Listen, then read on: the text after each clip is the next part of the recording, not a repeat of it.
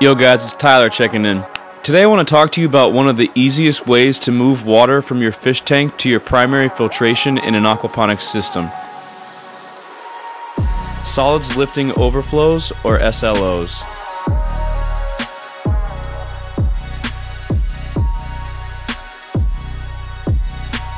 There's many ways to move water from your fish tank forward in an aquaponics system, but none are more forgiving than a solids lifting overflow.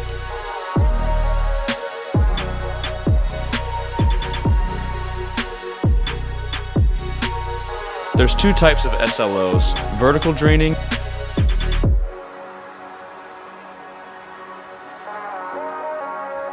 and horizontal draining. No matter which type you use, understand that the main advantage of a solids lifting overflow is that they control the water height in your fish tank with the use of a standpipe. Let's take a look at each type of SLO. Here's how horizontal SLOs are set up. They're composed of a standpipe, an outlet pipe, and usually a fitting on the bottom of the standpipe to promote a little bit of suction.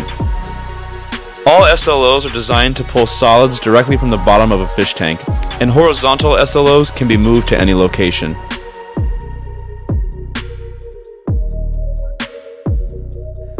As water from your return pump flows into your fish tank, water is forced to exit the only way it can, up through the bottom of your SLO and out the side of your fish tank, bringing solid particles with it.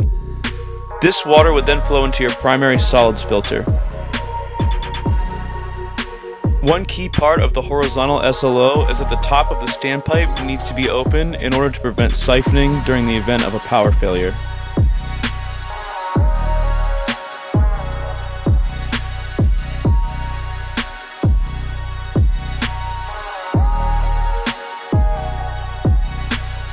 Here's how vertical SLOs are set up.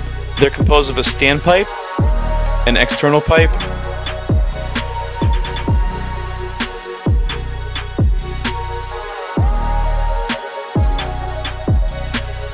and an outlet.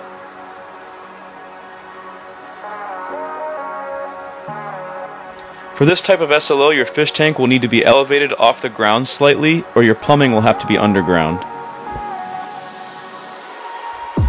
As water is fed into your fish tank, the only way for it to exit is down through your vertical standpipe.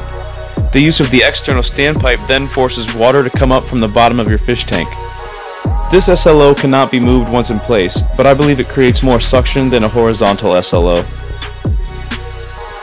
So there you have it guys, two really easy and reliable ways to move water from your fish tank forward. Give it a shot in your own aquaponics system.